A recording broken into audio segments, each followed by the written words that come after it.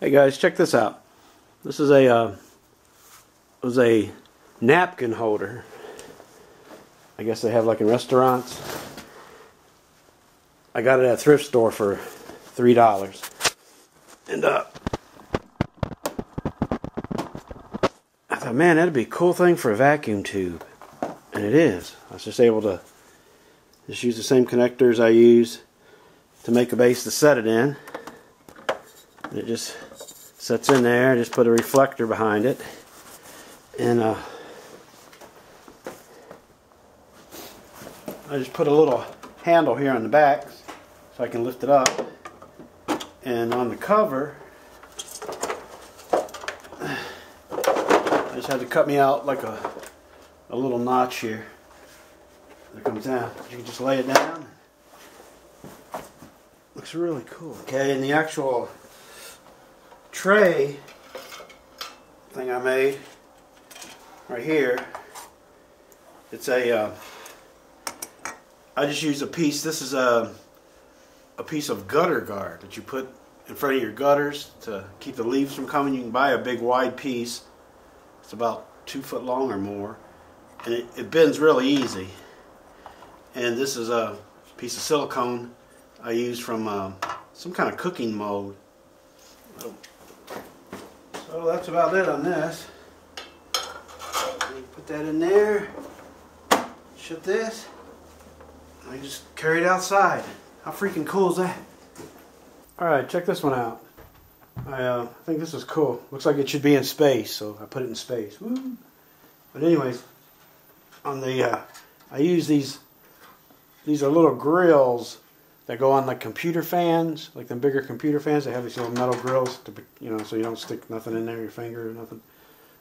But I just use that, and I use that gutter stuff for this, and I just put a wood handle and a little bit of this is silicone. This is like a baking, some kind of baking thing. I don't know. Looks like a popsicle. But anyways, that's all I did for that one. That looks so cool, don't it?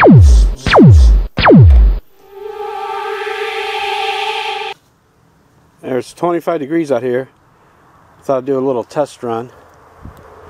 And let's see what we got.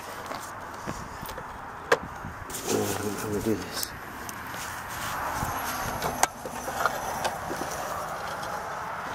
There we go. I don't know if you can see it, but that's a 300, almost 370 degrees.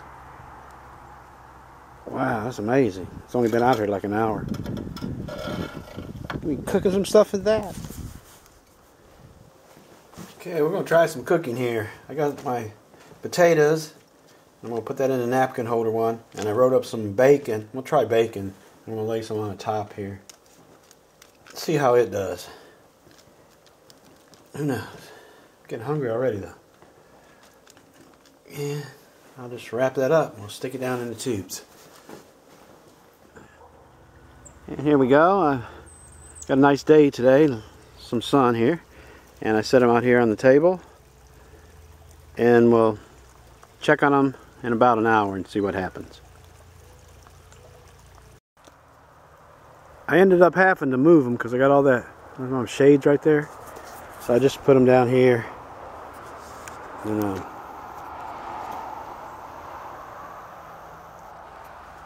I should have no shade here for a little bit.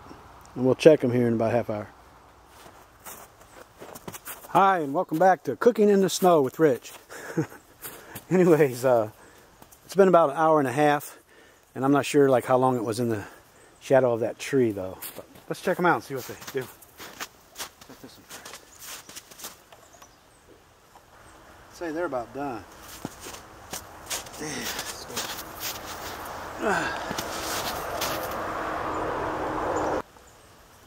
Phew. This one's hot.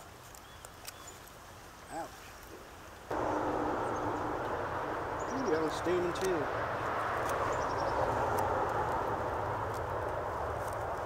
The bacon will still need to stay a little while longer. Very cool. The potatoes are definitely done. So There they are. But the bacon, I think I'm going to keep it out another half hour and see what it does.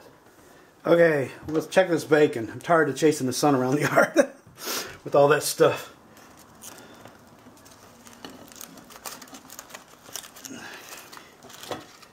Take it out of there. Oh. Ouch. Okay, it cooled down now. So here it is. Here's the rows. Oh, I like that, the way it just hung together. Oh, it's crispy. Yeah. That's good. And the ones near the end didn't cook good yet. Didn't cook all the way, or cook some. But I like bacon crispy. Anyways, thanks for watching.